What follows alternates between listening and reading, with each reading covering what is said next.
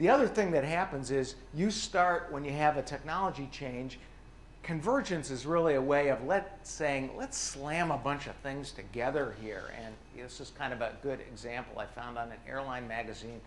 Anybody own this watch here? This watch has a complete weather station, including that's a little anemometer to measure the wind speed on your wrist. Important kind of thing. But they basically slammed a bunch of things together here and called it convergence. And that, as we saw before, sometimes that works and sometimes that doesn't work.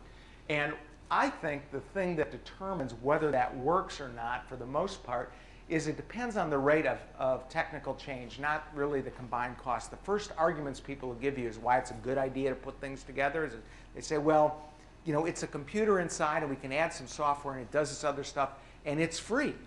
Right? We added this thing, the software doesn't, you have to develop the software, but adding the software doesn't cost anything. And now, it did this other thing and now it does the new thing and it doesn't really cost anymore, so why wouldn't we put it in there? The other rationale is typically, well, it takes up less space, so you get the combined washer-dryer thing, or same thing here. You say, well, this takes up less space in my pocket than these two things put together. That's another common argument for convergence. I think the real thing that determines whether something is going to be successful or not has to do with the rate of technological change. And the argument that I put these two things together, like with a clock radio, Tom was the only one who's upgraded his clock radio here, but clocks aren't going to change that much. Radios aren't changing very much either. So when you buy the two together, it's not like you say, well, when I upgrade the radio, I'm going to have to throw away the clock because they're in one device. That's not a big deal. TV VCRs, I think the reason we saw a lower incidence here and out in the real world, it's even a smaller incidence, is people know pretty much that they, I don't think they upgrade VCRs very fast, but TVs, you're going to want a bigger screen TV. You're going to want maybe an HD TV. You're going to want a flat screen TV. There's been a lot of technological change in television over time. So if you get the combo TV VCR and you want to upgrade the TV, you basically got to throw away the VCR. So even though if you ask people this literally, they don't always respond that way. When people have an innate sense of value and they're cautious about adopting things where they're going to have to throw part of it away when the technology changes. So I think that's one of the main determinants. So that benefit can't really be just 2-in-1, because really 2-in-1 a lot of times, unless you get some synergy from having the two together, is not an increased value. And a good case in point is this calculator and the phone here. Everybody here had a phone. Everybody here has a calculator. Why is that? Well, it's probably easier to use the calculator than it is to use the calculator in the phone.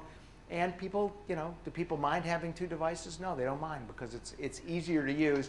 And the thing that many times people ignore when they think about converged devices is when you add multiple functions, it's basically harder to use. You got to learn something about navigating it, and the cost of that learning, it is a cost for people to understand how to use it and to get to the function they want to get to right away.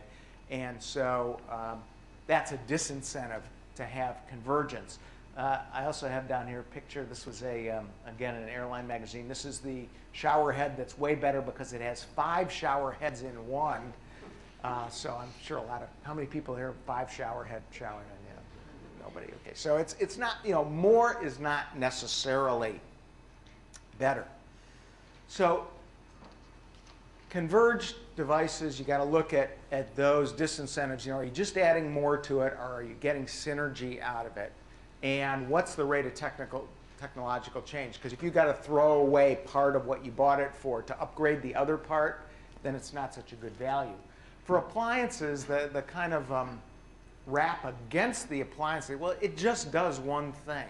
But that's a very kind of engineering-oriented approach. From the marketing approach, just doing one thing is actually pretty good, because there are really no mass markets. I mean, to say something is a mass market thing is basically to say, well, the market's not really defined, because generally as markets mature, they diverge. They don't converge. So I mean, you can think about cars as an example. You know, there was the original, you know, Model T, and you could have any color you wanted as long as it's black. And now think of all the segments in the car markets. You know, SUVs and compacts and minivans and sedans and luxury cars, and you know, there's lots of different markets. And the same person could actually own pickup trucks and big size trucks and king cabs and all that stuff. You know, one person could own multiple devices because for what they want to use it for, something that's designed for segments is going to be better than something that's designed to do everything. And you know, there are no,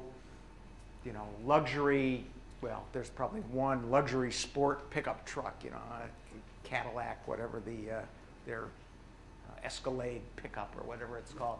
But you know, products really diverge, and if you're going to make a product that has a whole bunch of benefits, I'll tell you the hardest thing to do is communicate all the benefits that are in there. If you can say it's a phone, you know, that's a pretty easy thing to communicate and inexpensive from a company point of view. If you have to say, like with this one, well, it's a phone and it's a PDA and it does email and it plays MP3. I mean, that's great, except that my just telling you that, if I tried to tell a lot of people that on television, that probably costs, you know, that's a $10 million ad campaign to get people to understand that it does all those things.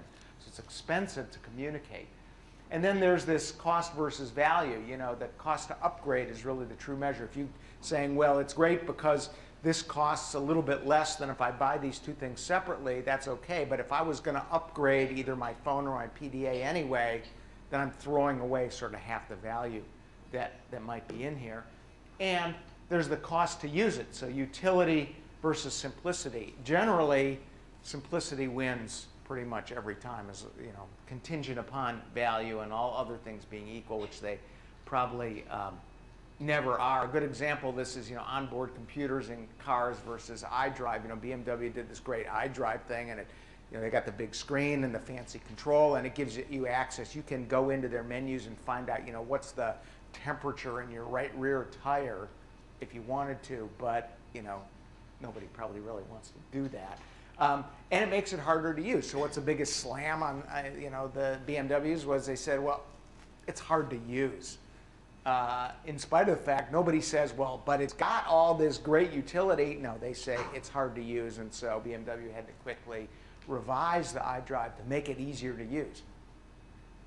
So, you know, when you try and do the appliance thing, you know, convergence, appliance, say, well, I'm going to do convergence because it's got this great value. Somebody could be gaining on you in the rearview mirror because they've got something that's much easier to communicate, much easier to understand. So if you're, you know, driving down the road and you see an F-16 coming up your tailpipe, they might be gaining on you really quickly. So you got to watch out for that as you go along.